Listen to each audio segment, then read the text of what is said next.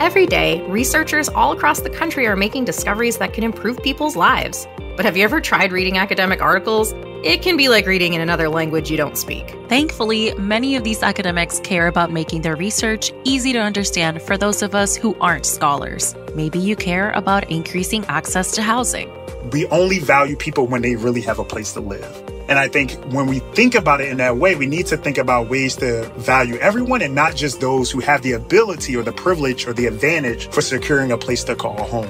Or the role of big tech in our modern society. To get people to click on things, whether it be an ad or some other sort of post, you need to tap into their emotions. And what is the emotion that often gets you the most engaged? It's anger. Anger. Engagement is enragement. Or the Supreme Court of the United States. The court has been passive at best and actively engaged in dismantling rights at worst. And Roe versus Wade and the other decisions that we've been talking about are examples of that.